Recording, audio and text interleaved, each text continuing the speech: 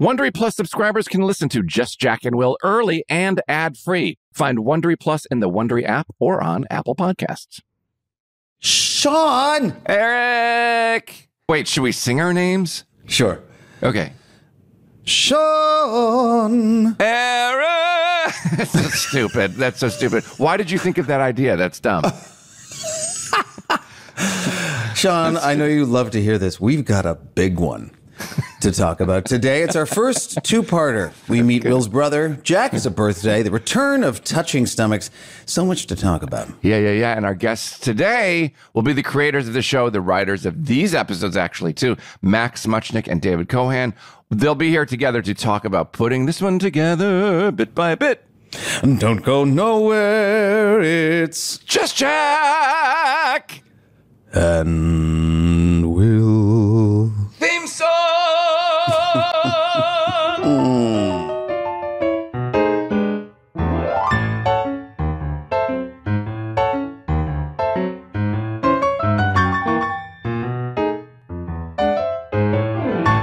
Hey guys, welcome back to Just Jack and Will, the show where Eric, that's the other guy talking, and I break down an episode of Will and Grace each and every week. But before we get to all that, how are you feeling? How am I feeling?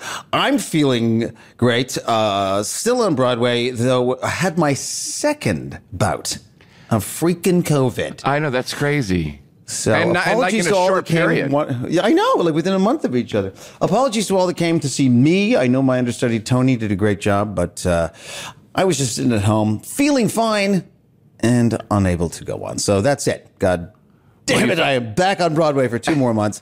But someone is not on Broadway anymore. And, a lot of people aren't. And the whole Midtown is, everyone around Broadway is very aware that Sean Hayes has left the building. I thought you meant the Britney Spears musical close. Is that what you're talking? There's not the same mourning for that as there is for the fact that people are, I've heard it now 4 times. People go, what? Sean, it's over? Oh, I didn't get to see. Yeah. But that was few and far between. Everybody saw it. Well, that's very sweet. It was a great run. Thank you for saying that. Thank you for the support.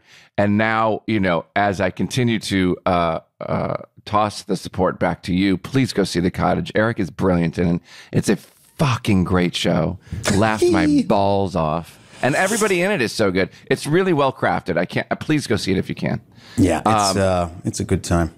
Other than that, I am back to gaining weight because when I did the show, Eric, I could eat, maybe you could do this too. Yeah. Every night I could eat like a plate of spaghetti and a bowl of ice cream and not gain a pound. Yeah, I mean, and even though your show is not physical, you just naturally do. The very act of getting yourself there, getting yourself up for it.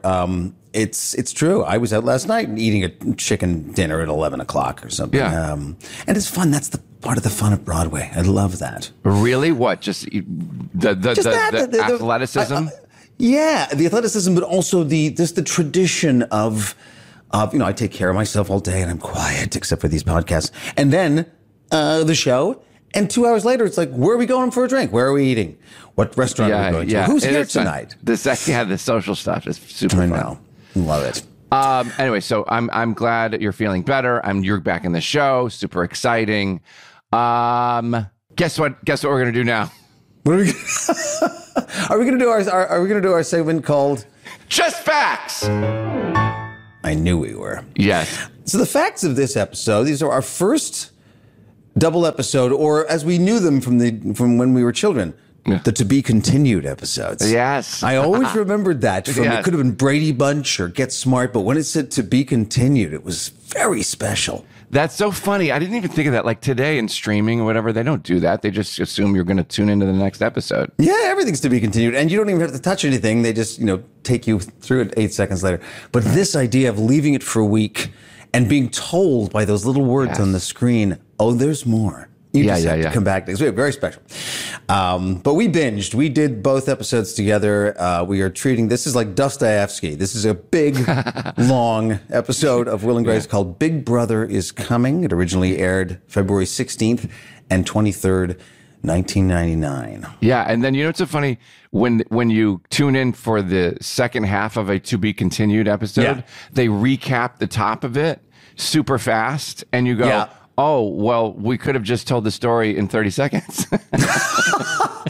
But again, what I was very excited because I think when it originally aired, one of us had to record that famous saying previously on Will and Grace, right? I mean, yes. I was so exciting to think I'm in a television show where we say things like to be continued and previously on Will. I love that. Yes, but they always used your voice. They always used yours, it seemed like, because mine was like previously, like it was just like nails on a chalkboard, and yours was luscious and delicious. But Mine has become more luscious. Back in the day, it was more like previously on Will and Grace. I don't know why I didn't get a chest voice till season 5. I didn't get one until a week ago. All right, so the summary of this one is determined to mend the relationship. Grace invites Will's estranged older brother Sam, who's fantastic, to Jack's birthday party, which he thinks is his 29th, but discovers through math somehow he's 30. Will and Sam's delicate reconciliation is threatened when Grace and Sam have sex. What? Karen helps Jack to deal with turning 30 and also helps Grace to understand why she's so attracted to Sam. We ranked, the first episode ranked number 48 when we aired, and 46 for their respective nights. But when they were aired together as a double rerun right before our season 2, September 7th, 99, we scored number 20 for the night. So we were, the build was happening. Look at that. Very exciting. And as Shawnee mentioned, the creators of our show, David and Max, wrote these episodes. And they've both been on the show, but now we have them together. Yes. Very excited. Yes. Very cool. John Slattery. Oh, my God. How great is John Slattery? I know. This was back in the day when we were still getting used to the idea that maybe somebody exciting wanted to do our show. And, you know, Slattery was so good. We can't talk about the big show that we all know and love him from. And John wanted to be here with us this week, but because of the SAG strike, we've all agreed to wait for John's appearance. So yes, so I hope we get him back on. Also very funny in the first scene that we're about to talk about, John O'Brien as the juicer salesperson who went on. He's one of those faces you see all the time. Grey's Anatomy. I was on Perry Mason, that very good show on like that company I can't talk about. But also he came back. I don't know if he was the same. Maybe he was the same character on the episode with Hal Linden and Brandon Ruth. Yeah, I can't wait to watch that and go and be reminded. I don't remember. I know. And we've talked about it before. So by the time we get to it, people will be like, don't do that episode. You've talked about it 100 times. Right. On these days, and this is my favorite part, on these days in 1999, oh my God, it was so long ago, February 16th and 23rd, 1999, the Billboard charts, Britney Spears, Hit Me Baby One More Time. That was so good. That was number 1. I mean, how crazy. And then she came on the show. I don't know how long after that, but, and then Cher's, Do You Believe was on, and then Monica's Angel of Mine, which I don't remember as much. You don't have a Monica impersonation? I'm disappointed, John. I'm saving it. The top movies at the box office are Payback. Payback was Mel Gibson. Was that the one with the they kidnapped his son, and was that what it was? I think so. That was so good. That movie. People write in and tell us if we're wrong. Also, She's All That, starring my dear friend and Perception co-star Rachel Lee Cook. I love that. That was her big breakout, all those years ago. She is all that. Rushmore and the brilliant Shakespeare in Love, which I just watched for the first time like 2 weeks ago. Yeah, I never saw it. It's great. Right? Yeah, it's good. The pace is a little slow, but I like it. February 23rd was also the day the original British version of Queer as Folk premiered on Channel 4. Queer as Folk, I can't believe that was that long ago. It feels like, because they rebooted that too just recently, didn't they? Well, I mean, certainly there was the very popular American version that came later, but it is interesting to realize that as the fluffy and perhaps not so dangerous Will and Grace was, premiering its first season over here, Queer as Folk, which was it was a pretty daring show. Yeah, it was. And when they adapted it for the States, it was pretty daring here too. So, but interesting when things like that happen, right? When our show's out and then they're like another gay themed show, like they were starting. Something was in the air, I guess. I don't know. Yeah, absolutely. And the fact that they're both complete. I mean, you never mistake queer as folk for Will and Grace, but they both existed in the same zeitgeist as the conversation was changing. For sure.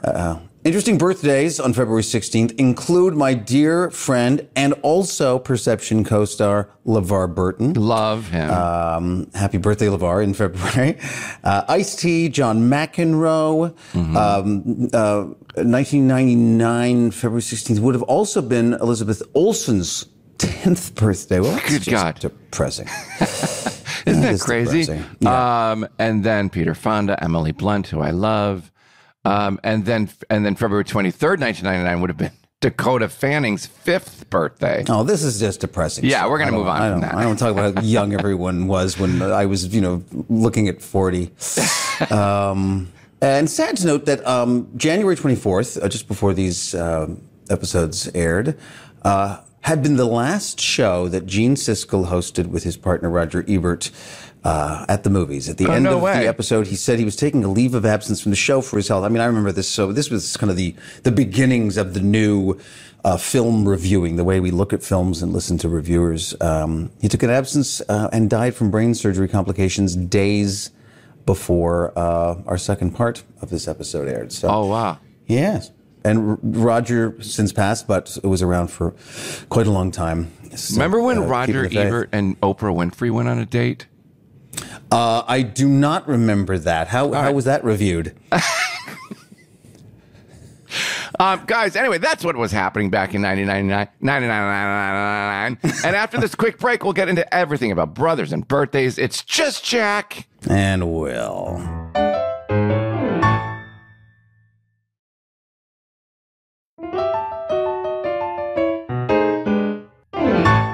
Hey, no muddy paws and no surprises on the carpet. Close-bound puppy is clean and housebroken, thank you very much. I wasn't talking about the dog. And here you are working on the toughest case of all, will versus life. You've heard. I've heard. Come on, Tiny Dancer, talk to me. I got eyes to see, ears to listen with, and a head to nod knowingly. Go ahead. Go ahead, caller. You're on the air. And you told me that's from something? That's from this episode. No. Oh, what? That's good. No, I thought that was from like some famous... I got eyes to see, ears to listen with, and a head to know. Oh, yeah. Well, that to me, that's from Scrooge. That's...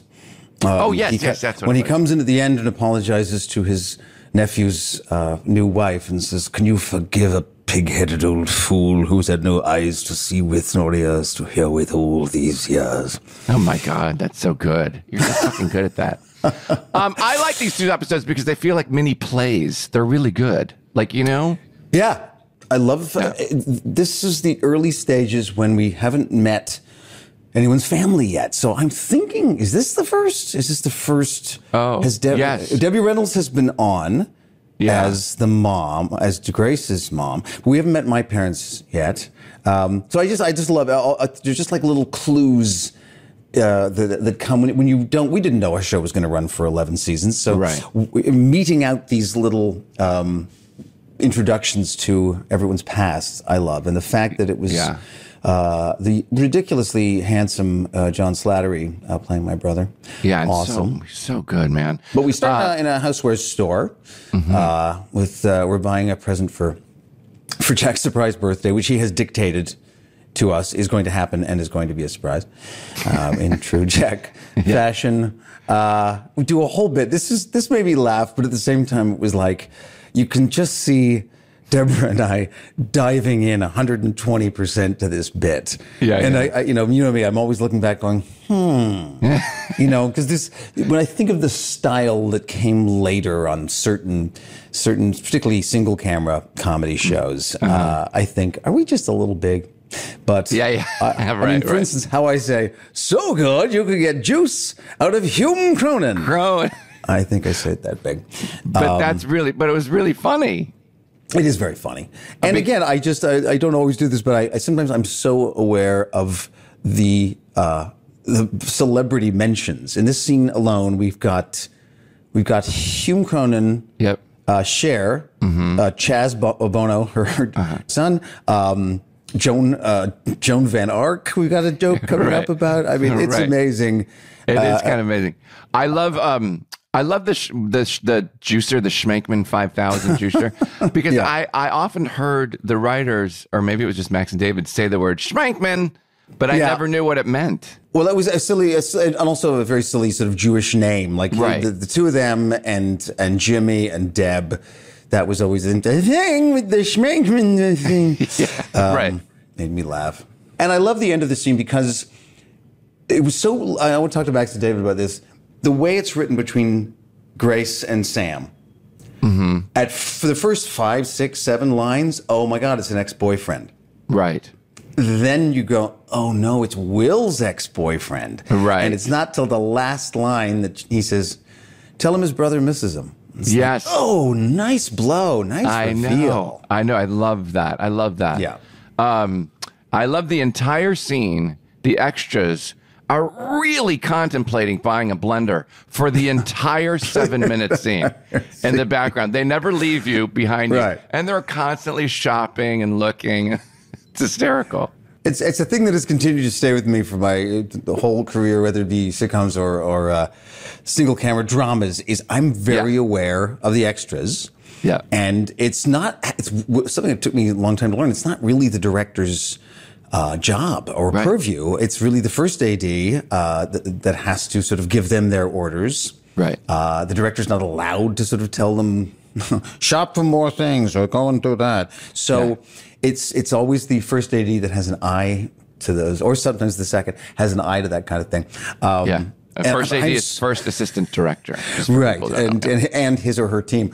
But when you see somebody, the last show I did, it was I think it was the third AD was in charge of the extras, and he was a maestro. This guy, he could make 20 people look like 80 people, constantly moving through the frame, and harder to do in a sitcom, but I know. So it's so interesting, all that traffic of the extras.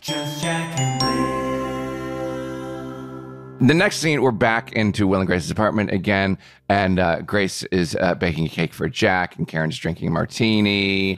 Karen, who apparently knows where all the stuff in our kitchen is, because she when the baking stuff comes up, Karen just, with her heel, opens a drawer like she always knew that shit was there.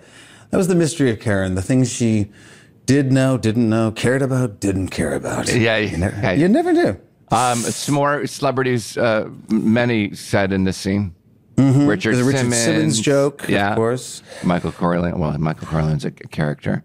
But I did love that reference when she finally tells me that my brother, long estranged brother, was at the store. I'm dismissive and angry. I always love this. This is so typical Will and Grace. I pour myself a glass of wine, and as soon as I hear the news, I'm like, well, I'm going to the gym. Yeah. I'm going to the gym on one nice glass of wine. I know. I love the Corleone forgave Fredo, and then you say, that was right before he had him taken out to the lake and shot. The important thing is he forgave him. No, I think the important thing to Fredo is that he got shot.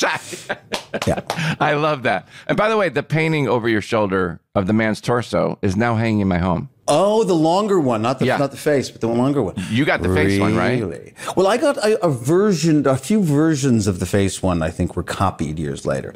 The original face one, I imagine, Max has or something. Oh, probably. Yeah. Maybe I have a version of it. Yeah. No, the only thing I have is that little box from Will's coffee table that has Donny Osmond's questions in it.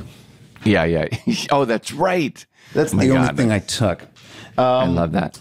But anyway, and I love that's what I mean by Karen, at the end of the thing when Grace is trying to lay the pipe, as we say, give the audience a little heads up about what the deal is between Will and his brother.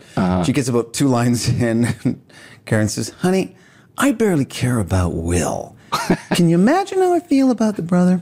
It's a brilliant line. Yeah. So funny. But yeah, we get a little bit of that out there where Grace reminds the audience that Will was too honest with Sam about his fiance, Ginny. His fiance, right? That's right. Yeah. So, I was like, we'll talk about this later, but I was like, I still don't. What's the issue? I guess the issue was, Will said something hurtful, but then did Sam not want to see Will again because he was angry at Will, or as time went on and Will's words became a bit prophetic, did Sam just get embarrassed at like Christmas, as we mentioned him leaving early at Christmas, or was it the wife saying, "I don't want to see your brother. He called me a bitch."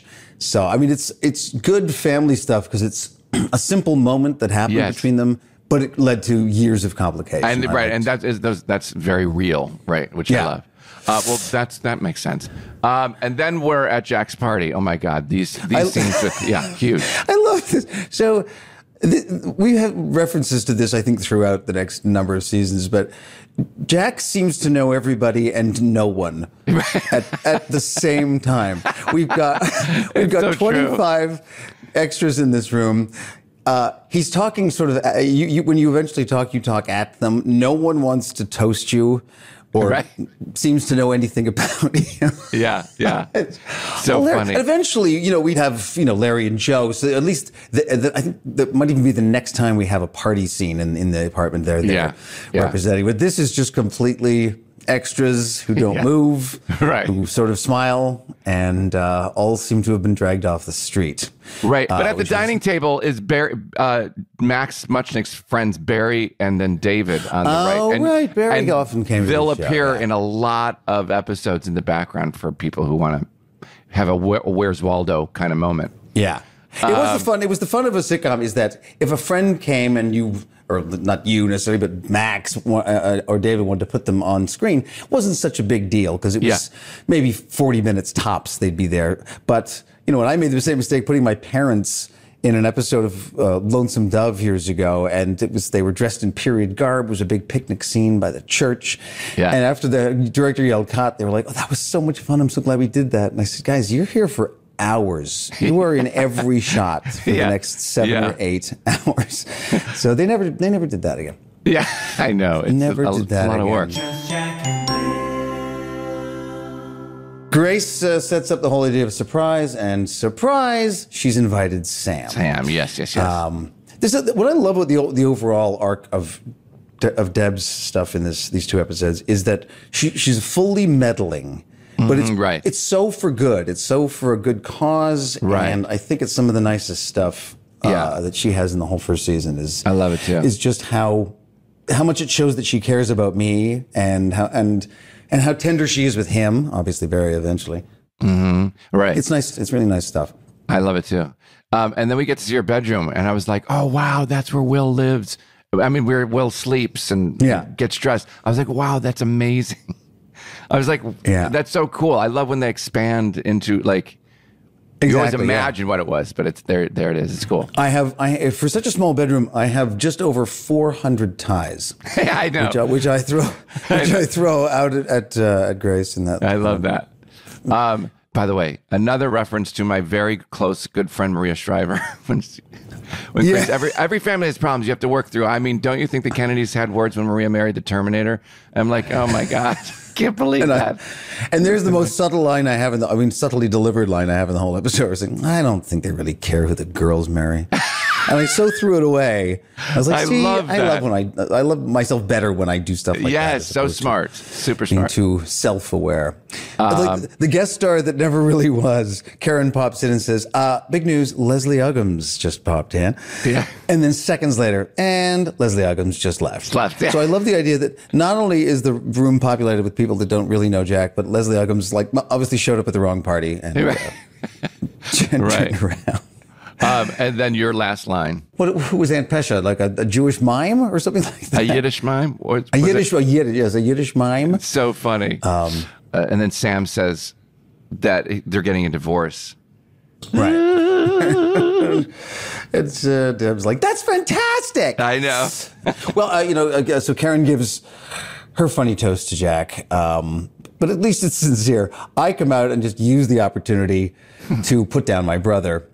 Which results in one of my favorite Sean Hayes deliveries. What the hell kind of toast was that? Muttered through his... Yes. She follows him into the hall, and before he's coming back, and she says, it's been 5 years, and now you're 15 feet apart, meaning you and Sam. Yeah. That's like 3 feet a year. Merchant Ivory films move faster than that. Such a great reference to that time period. I love that.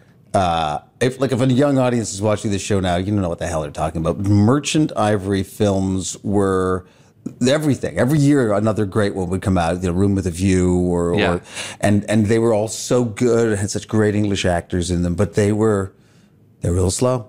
Yeah, a little slow. All right, so here's the big reveal. I couldn't wait to tell you about this. Oh, okay. So I'm doing my little speech, Jack, like in the corner there, right? Like eyes back to me. I read a poem or something in the middle of the poem. Karen helps me figure out that through math, I'm actually 30, not 29. Which is a great bit. Yeah, which is a great bit. And then Scotty and I are watching this episode together, and he's like, wait a minute, rewind. Deborah Messing sneezes in the middle of the take, and they didn't cut it out. You want to see it? Of course I want to see it. Watch Deborah. Do you have it there? Yeah, watch Deborah. What do you mean? You see it? Do you see that? Yes. Isn't that crazy? Hilarious. Wait. There she is. Jack is reading that cute little poem, and that's hilarious. And she sneezes. But so how sweet is that? She didn't want to ruin the take. I know. So she was like, I'm just going to sneeze, and that's it. So I don't know if you guys want to rewatch it again during my speech. My memory of Deborah sneezing is that generally she would sneeze a lot bigger than that. So she was trying to save it, which was great. And but then that bit of you discovering because of the math that you're 30 and falling into the bathroom. Obviously there was some sort of crash pad there, but it looks so smooth. We don't see it coming. It's very funny. It is funny, yeah.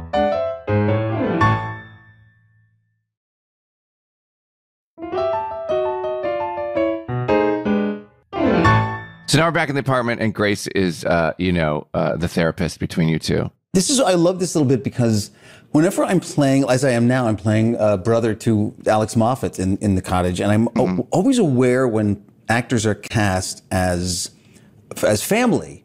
It's like, I overthink it. And I go, do we really look alike? Is anyone going to believe this? And with Slattery, his features are so fine and sharp, and I was just like, are we going to really believe this? But there's something about the way we sit on that couch on opposite sides of Deborah that I yep. Look at that. We're sitting the same way. There's something totally about bought it. That made me really buy it. Yeah, for sure. By the way, where does Jack live? At this point, we don't know. We don't know. Isn't that wild? We haven't defined it yet. Yeah. And I would imagine not so far away that you can't just drop in whenever you want. Right. But I guess you have a bus pass or something. I don't know. A bus pass. And then, so we get to the nitty gritty, and then Grace follows Will out the elevator. You calm down, and I think, how does it end? She convinces you, right? Basically, that she forces the two of us. I love that line when she realizes that we're not going to say anything without her help, and she finally, oh yeah, go him. Yeah. But she gets me to go thanks, and she gets him eventually to say thanks. But what I like about this is that the episode still, because it was such a big deal, even for to be continued. The network would still be probably insisting to the writers that, somehow this episode has to end-ish. And there is a nice conclusion. I say, thank you, Grace, for doing this. He says, thank you, Grace, for doing this. It could almost end right there. Right. Except they kiss. I know. So great. Which is great. A nice little wrench. I do love when someone says, hey, nice little wrench. I say, thank you. Little wrench. Little wrench. And so we get back in, and I love this because, there's what an incredible cliffhanger, and I love when the audience knows stuff that the characters don't. Right. And you watch it try to unfold. It's so cool. Yeah. I burst back in. Now, I want to ask Max and David about this in a few minutes, but you have to come up with a reason why Will came back.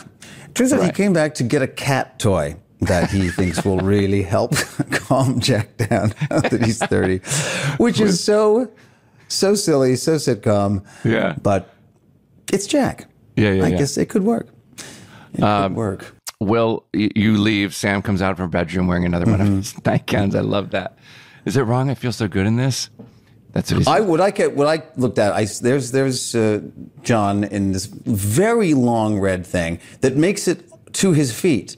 And I'm thinking, he's almost a foot taller than Deborah. How long is that thing on her? I didn't even think of that. That's hysterical. Yeah. Yeah. Very, very long. But maybe he was just insistent and said, I do not want my ankles showing. I don't know. We'll find out when he comes back down the road. And then the next day, you're on your chunky, compact laptop. We didn't have to hide that brand name for some reason. Oh. Yeah. I didn't notice that. Maybe it was so small that they didn't worry about it or something. Yeah. This is a nice setup that will lead eventually to the fact that, I'm curious about her sex life, and I'm eventually curious about Sam's because I know he's divorcing. And so it's nice that I'm trying to set up something for everybody's trying to get laid. Yeah. I do love this line where she says, you know how sometimes you do something and you get all caught up in it and you know it's stupid, but you don't realize just how stupid until after. And I said, well, sure. I mean, that's how Footloose the musical got made. I know. That made me laugh. So mean. Made me laugh out loud. And I was like, why are we attacking the Footloose the musical? Those poor people worked hard on that show. No, but we were just mean and bitchy. And then I figure out I can just tell she's had sex.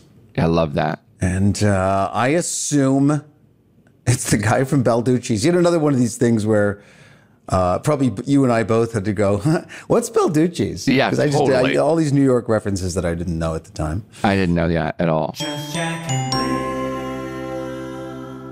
And then Grace's office. Here's, by the way, Karen has only been like boop boop, like a couple spots, just kind of peppered in. But so now we finally get into some, good Grace Karen stuff. Yeah.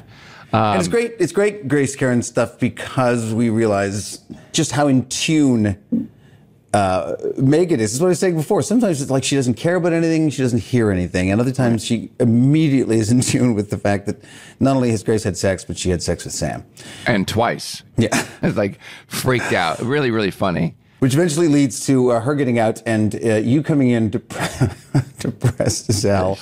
I know. Which is wearing a sad little hat. Yeah, because I'm 30. But how about this? The entrance. Yeah. My entrance is on the what is it called? What elevator is that? The freight elevator. The freight elevator. And I remember Jimmy telling me how to shake my body so it looks like the elevator did it. So there's no elevator, obviously. Yeah. So I'm crouched on my knees, and on action, I just rise up. Isn't that wild? Oh, that's right, of course, because we're on ground level. Yeah. There's no. So that's good. Look at you doing the. And then I just shook my body like the elevator. Yeah. I was like, that is wow. Funny. That was all Jimmy. And we get into a wonderful Jack Karen bit of charades that I particularly love when she basically establishes that the word she's looking for rhymes with face, to which Jack says, base, case, dace, jace, waste, nace. She goes, honey, those aren't even words. Yeah, I know. Jace, waste, nace. Of course, it's Grace she's talking about. And you guys are I love this. You're so excited that she fucked Sam and that you touched stomachs again. Yeah. Which may only be the second time.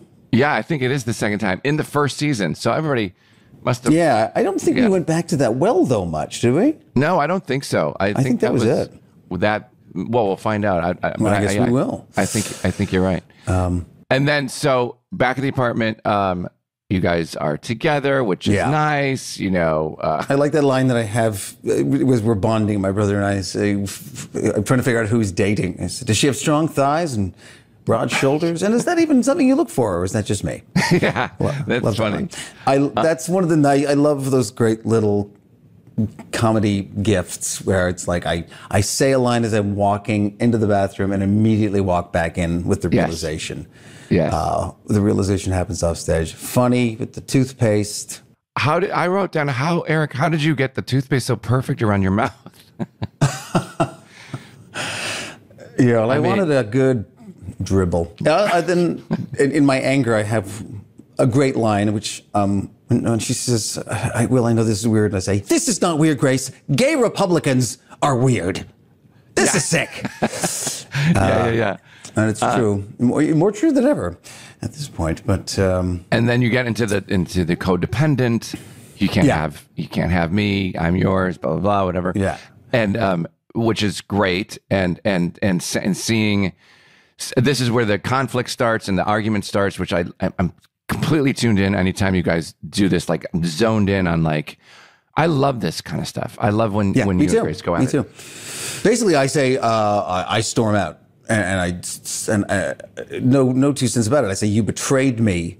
To Sam, and I say to her, I said, the fact that you don't even understand where I'm coming from on this just makes it worse. So it's not our first argument, but it's probably the most serious one we've had up till now. Yeah.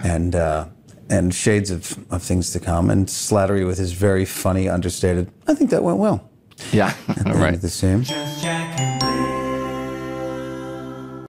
And then we're in Grace's office, and there's some fun Grace and Karen stuff again. And finally, one of the, few times Grace actually comes back with a hard-hitting, yes, rebuttal. Mulan. Mulan. And that's one where you got to figure, well, I don't know. Again, it's a question for Max and David shortly, but those lines, particularly the lines where they insult each other's look, often came on the day once the writers had a good look at whatever Deborah was wearing. Right. Moose and squirrel might have existed, but I have the feeling that the Mulan line was strictly the writers seeing. Yes. Maybe it was Laura Keitlinger or somebody seeing Megan's hair, which was particularly Mulan. Yes, I know. I love that. So funny. And then she sums it up with and puts it right in Grace's face that you are going after Sam because you wish you could have gone after Will. Because everything that Sam is, Will is, and everything that you wish you could have in Will, you're trying with Sam. I thought it was great. Yeah, it is, and it's a sort of recurring theme that we talked about a bit with Tracy Poust and everything. The idea that how much do the straight women in these straight woman, gay man relationships look to that man, particularly if he's handsome or if he's someone. Tracy made it sound like I never had that with John. We were, he was my gay best friend. It never occurred to me. But we in this show make that attraction that Grace had, certainly back in college, kind of an ongoing thing. And I wonder, that's a good question to ask them. How much was that Jimmy's influence or the network's influence? So remember to keep reminding the audience that Grace really wishes he was straight. Right. Is an interesting question. Yeah. And then so when we're in Will's office, I love the mirror scene. This is like a mirror scene of the one previous where now Jack gives a little slap of reality to Will, just like Karen did to Grace. And, I say maybe the reason you're so upset is because you're jealous of Sam. Yeah. And I've always loved these scenes where, Jack can be as much of an idiot and absolutely not paying any attention to anything, but then he can arrive with all the wisdom in the world. And I love it. In this case, Jack presents it in such a smart way. He goes about it by saying, you're no different than me. I own my people. Yeah. And it just immediately makes Will go, well, it's not the same. Right. And it's very clever. They wrote Jack very wise in this scene. Yeah. And then we're back in the apartment. Grace is watching an exercise, some exercise on the TV, and Will comes home, and I love the shorthand. You guys did this a lot too as it goes on, if I remember, like where you do the best friend shorthand. I think this was nice timing because it's not, you could have put this line into the pilot and established for an audience, this is how fast these people work. But I think it would have been a bit premature. This was just a nice thing where it's like we're acknowledging to the audience, you've seen us do this now for 13 episodes. We're just going to fast pace this one. And it was a funny bit. It's great. A funny bit. And then you mentioned you're gonna change and you'll watch the Michelle Lee movie on Lifetime. Yes. And Michelle Lee, by the way, came on the show. Michelle Lee came on the show with Cheetah Rivera, maybe 6 seasons later. So that's always fun. I don't remember. We wouldn't have even remembered when Michelle Lee came on to say to her, hey, do you remember when we referenced you? I don't know. I'm sure I know. Remembered, but I wouldn't remember. It was such a fast joke, but a super funny joke. Because all of those Lifetime jokes. And timely as hell because nothing's changed. Yeah. Lifetime movies and Hallmark movies. Still all of those themes. Yeah. Plus Christmas. Yeah. And then Sam comes back, tries one more time. Grace, you want to come get a drink? And then she declines. Yeah. I felt bad for Grace, but I get it. Yeah, well, as we see, Deborah will get plenty of action on the show going forward. But I think that's a big moment. And I love how Jimmy shot it with just sort of me sort of hovering in the background. She doesn't know I heard it. but the audience knows that I know, and it's very sweet.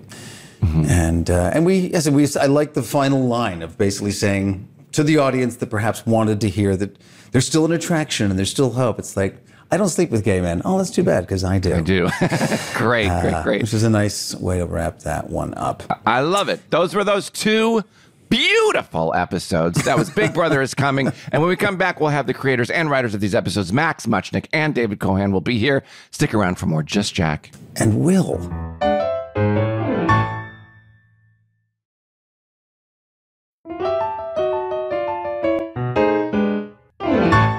You've heard one, you've heard the other. They've both been on this show, but they were always a two-headed monster. They are the show. They are the reason we had the jobs we had for so many years.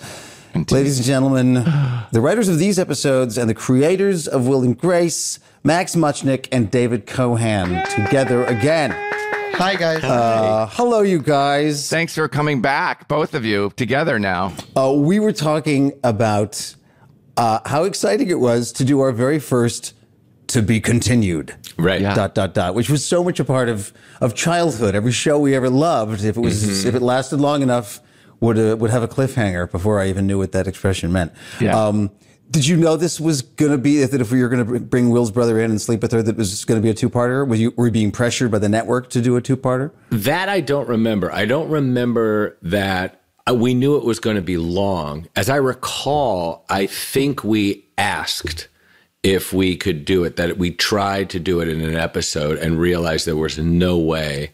And then said, can we do this in two parts? And it turned out to be a good idea. That's my vague recollection. I could be wrong about that. Dave, I don't think you remember this, but this was the week that everyone on the show got violently ill. I don't remember that. Yeah, all the writers got very, very sick. No. And it was like I had this visceral thing. It was like I was watching that A scene, and I also, like, there were firsts of a lot of things in this episode, like writing poppy stuff on the floor, Sean with the thing, right, in the Williams-Sonoma. Share. Oh, yeah. Right. And I remember that was a floor pitch. Sure. But I also remember being really sick, too. And just so people know, you guys would letter the scenes in order, A, B, C, D, E. So when you say A scene, that's the first scene. Mm-hmm. Right, except for what are the ones that we don't do, FINGO-U. FINGO aren't used. That's kind of fun for people to know, because explain why you do. Why don't? Yeah, I don't think I know that. Because those letters look the same on the floor. Because when you write the letter, when you're camera blocking, it goes onto the floor. That's right. So an A will look like an F, and an O will look like another, whatever the other letter is. Yeah. A, B, C, D, E, G, H. Then there's no I. Right, because that could be a 1. Right. FINGO-U is what it is. Yeah. Oh, wow. Those are the letters you avoid. I think I always assumed, if I ever noticed that there was an F scene and you guys cut it before it got to us or something. No, and then you go into double letters. Yeah. Mm-hmm. Yeah, that's fascinating. All right, so everybody was sick. I don't remember. I I didn't know that. Joni will corroborate that. I wasn't sick. I don't get sick. Yeah.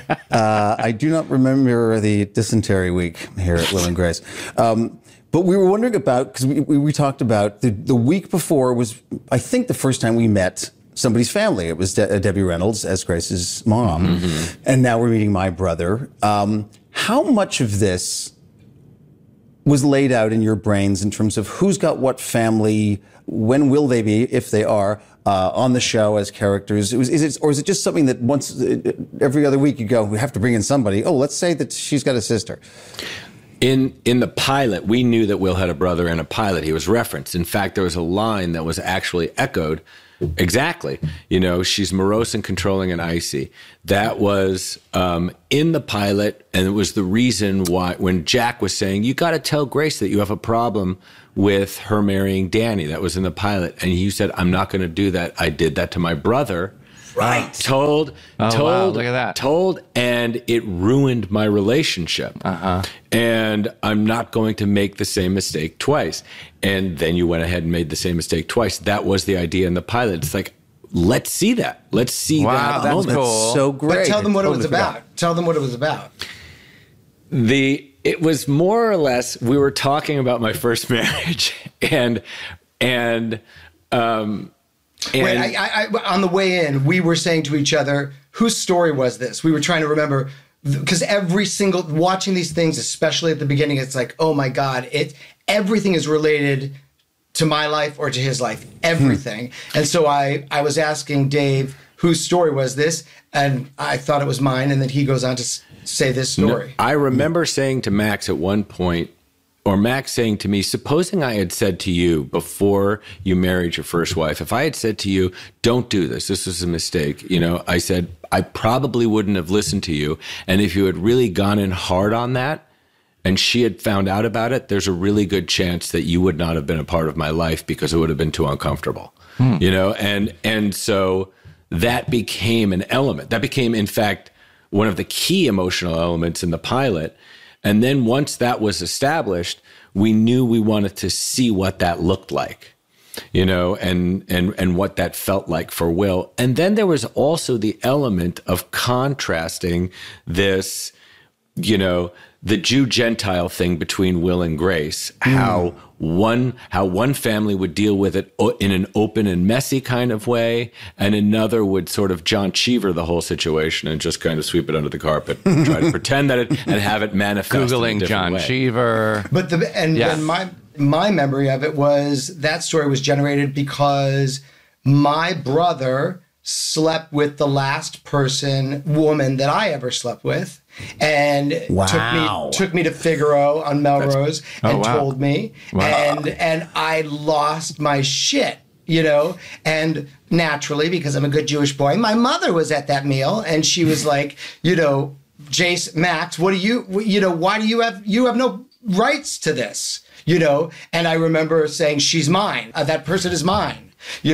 And so when all of those scenes were going on, I just found all that to be so interesting because it's very, very murky. You have no rights to anybody's anything, right? Everybody gets to do what they want, but I just like that it all came from somewhere.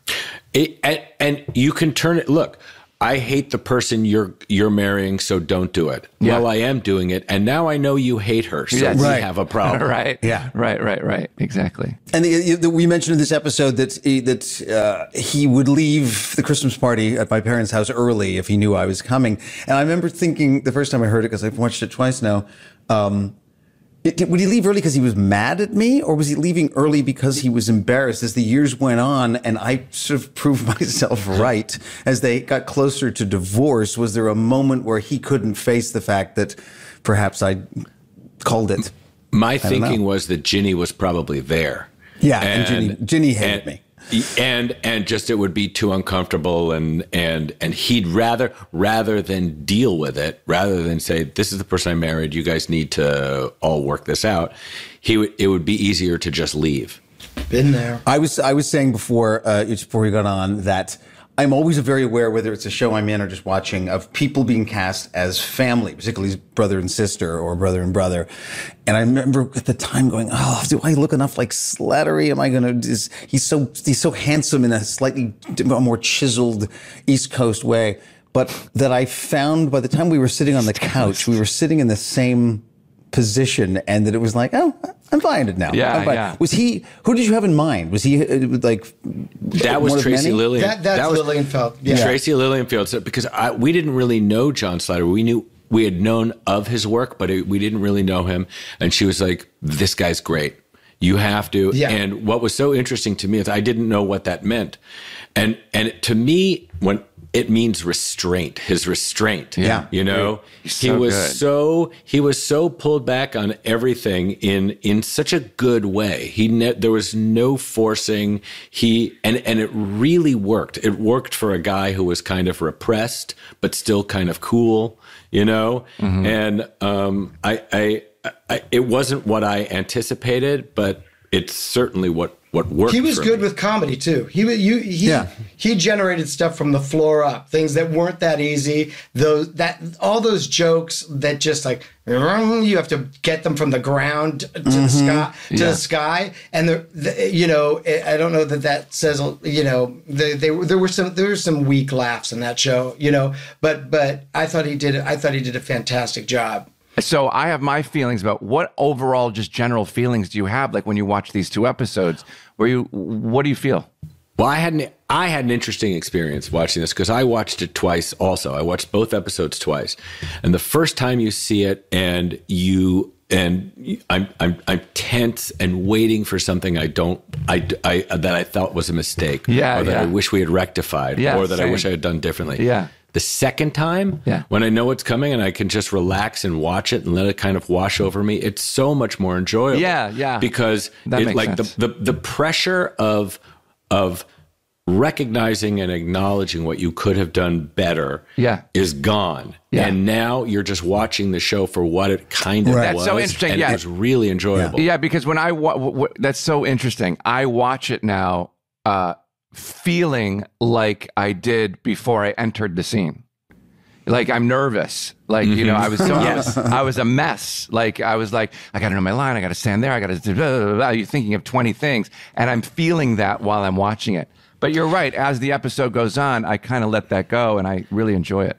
I thought everybody had really strong moments in this, really strong scenes. Agreed. On the whole, I mean, in terms of the acting, like Deb was fantastic. Did you She had to really, the way she had to, sort of be the liaison, do the diplomacy between the brothers, the subtleties in which she reacted to it all was really good and impressive.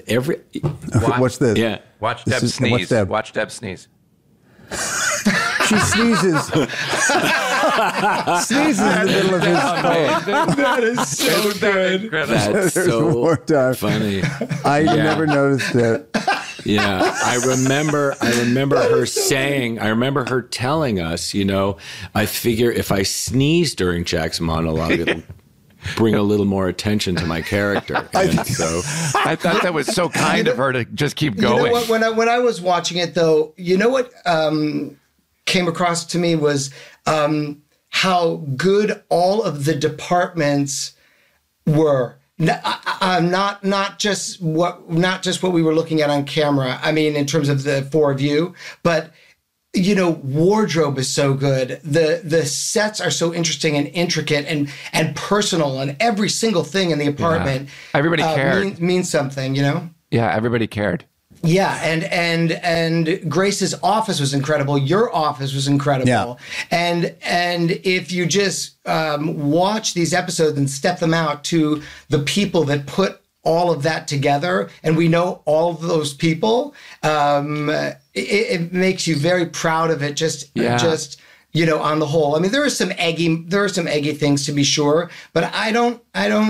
That 2-parter to me felt like it was the birth of a lot of things that we did for the rest of the life of the show. I agree. Everything from the physicality of Megan touching Deborah to take a little bit of that laugh away, and pushing her lips together and and I remember that went on a lot longer on stage than what actually made it to air because the audience liked it so much. Right. But Megan sitting on where she sat in that kitchen became a place that she sat. I also like that Will, that you open up a bottle of wine and then go to the gym. Eric said that too, I do to this day. Yeah, but it was kind of incredible. And Laurie Eskowitz's work is amazing when you look at it. Yeah. It was also interesting that Sean just called it mirroring, but that both Jack and Karen are the cut to the chase wise people that both recognize the same problem in Will and Grace. We probably wish somehow we could be together, which was always kind of a controversial thing. I remember Tracy Powell saying, "I didn't want to be with Canali," but there was. I thought we walked right up to the line there, and I actually thought for sure that was John and Tracy that insisted on that. that scene where you guys are in the TV room watching that, and you have to ask each other those questions, because it was a little bit like, wait a minute, this is a gay guy, and why is he being so territorial and controlling over her? You know. And how long do we keep playing this idea that she was in love with me in college, so she might still be in love with me? And I think that those words at the end of this episode answer the question, really, in a funny way, but but I just thought it was interesting that it was Jack and Karen that kind of went, no, you just wish that he was the straight. I love throughout the series how you peppered those moments in, and you don't do too many of them to ration them. You know, throughout the whole 8 seasons, 11. Yeah. It was also interesting to watch when you go back, as Dave was saying, about how you two functioned, how Jack and Karen functioned for Will and Grace. And we go to that scene where Karen is going to talk Grace through what she's just been through. And there's that great joke about what's going on with your hair. You know, there's moose and squirrel in there. Right? So funny. Funny. But if you watch it, and you watch it like from just the writing technical aspect of it, it got relentless. But that joke was so good, that moose and squirrel joke was so good that we did it. But in fact, if you watch it, it was the 3rd time that she punched her in the face when the character was going to her friend to ask her for some help. And her friend is just relentlessly knocking on her, right? And so it really felt like it was heavy-handed in this episode. And it was the first time we learned this, because then Grace comes back with some lame joke about Mulan, right? You know, like the Mulan hair. But it's good because that's one of the first times she actually came back, you know? That's right. They wouldn't let Grace insult Karen. They'd let Karen insult Grace constantly. It was such a weird thing. Yeah, boo, don't be mean to her. Wait, I want to say one thing about Moose and Squirrel. Yeah. Which, as I recall, was Adam Barr. Yeah. I think that is a generational joke, right? Sure. Because that's Rocky and Bullwinkle, which is a cartoon and I bet you younger viewers you'd say moose and squirrel. Okay, well, that's a funny combination of creatures you would find in the forest. What about Leslie Uggams? Leslie Uggams. This episode, we had we opened with a Hume Cronin joke. Hume Cronin. Joan, I think he said no one less than Joan Van Ark. Yeah. You know, it was like the beep. I mean, there are some very talented people that we mentioned, but they are just not of the moment in any way at all. Yeah. You know. I mentioned to Eric that one of the scenes I was watching, I noticed the framed painting over his shoulder, and I was like, oh, I have that in my house now. What did you take from the set? Well, right there. Yes. That's from that's from Will's bedroom. The dodo bird. It's gorgeous. Oh, right. Dave and I eat lunch every day at the dining room table. That's right. Guys, oh, really? Yes. That's cool. We sit in those chairs and we. That's amazing. Eat food off that Love table. that. I have the framed mosaic. You know, it's like an orange and white mosaic kind of like tablet thing that I have. One of my daughters, her desk in her bedroom is Karen's desk and chair. No. Oh, wow. I mean, I was thinking like... Jesus, so he funny. stole everything. Well... Dave, what if you're like, I have the Central Perk sign in my office. Different show. Archie Bunker's chair in my bedroom. I mean, they were just going to put all that stuff into like a warehouse. I know, yeah. Absolutely. You know? So, absolutely. Anyway, well, you guys, thank you. I don't want to take up more of your time. This is, hopefully you want to come back. This is so fun. I could do this for 9 hours and just talk about the show. Anytime. I'm seriously, anytime. Pull back the desperation. I'm not doing anything. Please. Love you both. Max Mutchnick, David Kohan, thank you for being our guests again. Bye, Fantastic guys. As always, fellas. Thank you, guys. Now, before we bring down the curtain on this episode, let's check in with our listeners, see if they've got a question for us. Yes. This week's question is from Brianna Martin, and they ask, my question is about the TV set. When you were all watching it, was there actually something playing, or was there some kind of lighting trick to make it seem like it was on? Thank you so much for all your hard work on the show and bringing so much love and light into the world. As a result, take care. Thank you, Brianna. Eric, you want to take that one? Yes. No, it was a complete fake. We were often looking at nothing. And just a little lighting trick. I mean, that's the nice thing about, not just because this show is 25 years old, but because it's a sitcom. The effects were real for the audience in the building, and they were old school. So, So what happened was they put like colored gel in front of the box of the TV that the audience couldn't see, and behind it were just lights, and they would just flicker. They would switch the lights back on and back and forth to make it look like different colors and different action was happening on the TV. It's kind of a cool trick. I always wondered, did people watch this show? I know I did. And go, why did they stuff the television in there? Why don't they just put the television in front of the big couch in the living room? I know. I thought that too. But you know what? There's something cozy about that's the TV room. Well, it's cozy because it's if you put it in the bigger room, there's only 3 walls. Right. Well, there's so perhaps that too. They were afraid the television would just fall out into space. But it was funny. It was funny to act like you were watching something and reacting to the television set. It was so weird because we're just looking at gelled, paper or whatever. It was weird. Anyway, that's why we're actors. Thanks for the question, Brianna. And folks, if you have something you're dying to know about, go ahead and email us at justjackandwill@gmail.com, or you can leave us a voicemail at 818-308-4012, 818-308-4012. Next week's episode is all about gaydar. It's yours, mine, or ours. And oh boy, our guest to talk about it will be Sean's, I've been waiting for this all year, Sean's actual human husband, a composer, including for this very podcast, a big Will and Grace fan, Mr. Scotty Eisnogel, will be here as our guest. And he's real. He's actually real. And not only that, he's an expert. He's an expert on this show. And I want to ask him really detailed questions that only a fan would know. Yes, I'm so excited. And by the way, he was at 2 tapings of the Will and Grace program. Before you guys were dating? Before we met, yeah. Yeah? Yeah. How about that? Well, that's just my way of reaching out, and this is our way of staying. Bye! Just Jack and Will is produced by Smartless Media.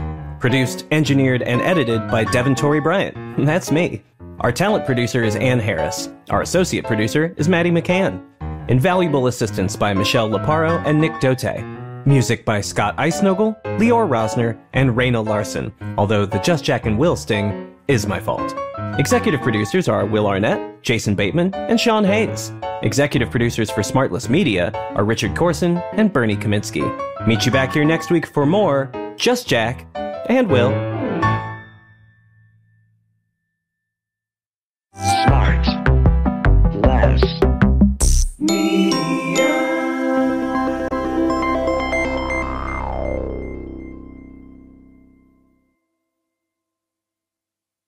Hey, Prime members, you can listen to Just Jack and Will early and ad-free on Amazon Music. Download the Amazon Music app today. Or you can listen early and ad-free with Wondery Plus in Apple Podcasts. Before you go, tell us about yourself by completing a short survey at Wondery.com/survey.